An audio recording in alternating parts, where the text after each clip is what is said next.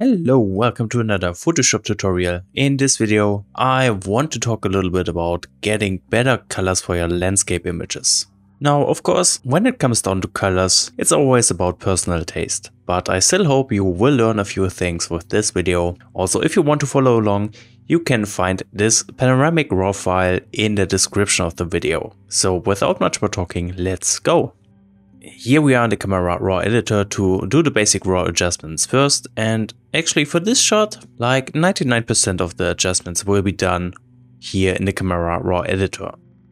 First off, I want to change the profile to Adobe Standard to lessen the contrast and thus have more control over everything myself.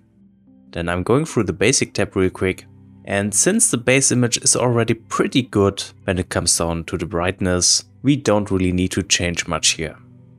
However, taking a look at the histogram, we can see the image is on the darker side. I do want to change that by bringing up the whites, and this will also help to introduce some contrast. Just like that. I'm trying to get as close to overexposure as possible. This might result in a very bright sky, but don't worry about that. We will change that using local adjustments. Then I do want to also bring up the blacks. Looking at the histogram, the darker parts do look a little bit weird. That's because of the very near foreground. You can see there is some kind of underexposure going on, but that's really not too bad. So let's go with something like this. Then I do want to introduce some dehaze, which just helps to improve the contrast for this image, but I'm using a very low value here because the dehaze slider is insanely powerful. And that's already it for those basic adjustments. We don't really need to add any vibrance or saturation, since you can see the colors are already pretty strong in this case. That means we can head into the local adjustments. And as I said, I want to change the sky, giving this some more dramatic look. And most importantly, change the colors a little bit, because right now they do look a bit weird. So let's first create a sky mask by using this little button right here. Luckily for us, Lightroom is doing a pretty good job at selecting the sky for this image. So how do we change the colors? Let me deactivate the overlay. Taking a closer look, you can see a slight purple color cast, and this makes the blue color tones look a bit strange. Also, there are some yellow tones in the clouds, which I might want to restore. I'm not sure about that yet. So first, let's work on that blue tones. For that, I'm going to drop the white balance temperature, and I'm also going to drop the tint. And this should remove the purple tones in the sky. And just like that, we have a much more natural looking sky. So that was pretty easy. However, I do want to make the sky a little more dramatic by bringing down the exposure. And bringing down the exposure will result in darker clouds as well, and that's not what I want, especially those brighter fluffy clouds on the left side. So for that reason, I'm going to bring up the whites.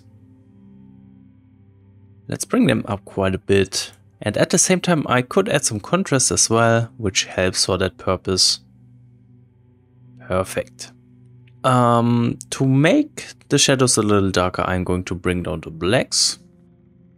But here I need to be very careful. I don't want to introduce too much underexposure in this shot, but that's looking really good. To make the clouds look a little more interesting, I'm usually using clarity. This works pretty good in this case as well.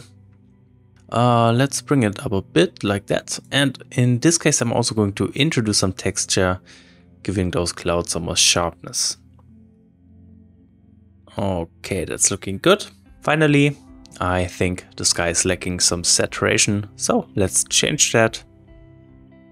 Bring it up quite a bit. Alright, perfect. Let's compare to before. You can see the colors do look quite a bit different, way more saturated, but of course we also have added some more contrast, which will make the colors look stronger. So just after the basic and local adjustments, we have a much better looking image. But let's continue with a few local adjustments.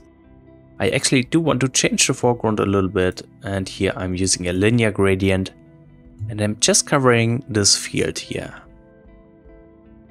Just like that. Now, I do want to change the top part of that selection, but not the foreground. So I'm going to subtract another linear gradient just from the very near foreground up until this point, I guess. On the upper part, I do want to raise the whites, giving some more light on this field. Just like that. And we could increase the clarity and the texture as well. Alright, that's looking really awesome already. Of course, we can apply some more color grading to adjust things a bit further. Let's head into the color mixer. If we want to have a darker blue sky, I can go into the luminance tab and just bring down the blue luminance. This might be a bit too much, I'm not sure about that. Let's leave it at that point for now. And I can also introduce some more brightness into the field in the foreground by simply bringing up the yellow luminance. So let's do just that. Perfect. I do want to further improve the colors in the saturation tab. Actually, that just means to bring up the blue saturation a bit, just to make the sky a little more impactful. Perfect. Now let's do some split toning in the color grading tab. Here for the highlights, I do want to apply a very warm color tone. Somewhere here, but with a bit less saturation, I guess. That's looking good. And for the midtones, I'm going with the same color tone. Maybe more in the orange range though. And again, let's bring down the saturation because I don't want to overdo it here. The split toning is a rather subtle change for this image, but it helps giving this shot some more sunset color tones. And as you can see, this fits pretty good on this shot. Then finally, let's head into the calibration tab.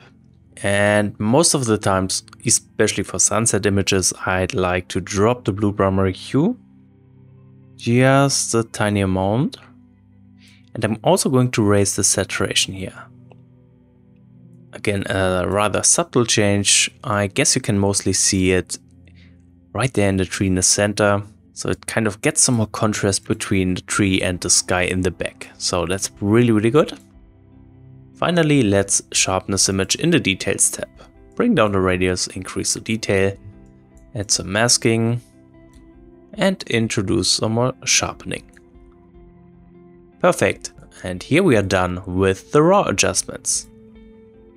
The image is looking really good already, but we can do some finer adjustments using Photoshop, so let's open it up there.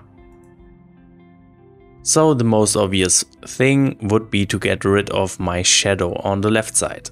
For that reason, I am going to use the patch tool.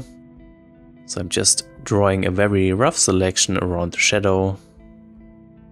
Just like that. And with this selection active, I'm going to drag it either on the left or right side. It doesn't really matter in this case. That's looking good. And hit Ctrl D to deselect it. And you can see the shadow is gone. Perfect. Now let's look out for some sensor spots. There are a few, I think. There's also a strange light in the back of the landscape. It's quite noisy in the sky. I think I need to change that later. So at this point, there's actually not much left to do. However, I do want to use the Nik Collection plugin to enhance this image some more. So let's go to Filter, Nik Collection, Color Effects Pro 4. And first off, I do want to apply the polarization effect, which should work pretty good on this shot. So let's turn up the strength. It does look a bit too strong in the foreground, but I like what it's doing to the sky. So let's see if we can find a middle ground. Let's go with something like this. And I do want to add another filter and just try the Pro Contrast one. In here, let's bring up the dynamic contrast and the correct contrast a bit. Again, a subtle change, but it helps improving the image, so that's looking good. And with those two filters added, let's hit OK. So that's pretty much it. I just want to apply some noise reduction to the sky. Again, therefore I'm using the Nik Collection plugin. So let's go to Filter, Nik Collection, and here I'm choosing Define. So I actually don't really need to change anything. Down there in the bottom right corner you can see a preview before and after. And you can see Define is doing a very good job at reducing the noise. So with this filter added, let's hit OK. And that's it for editing this image. So I hope this video was helpful and interesting. As you can see, we have improved the colors quite a bit. So if you have any questions about the editing, let me know in the comments, and thank you very much for watching this video.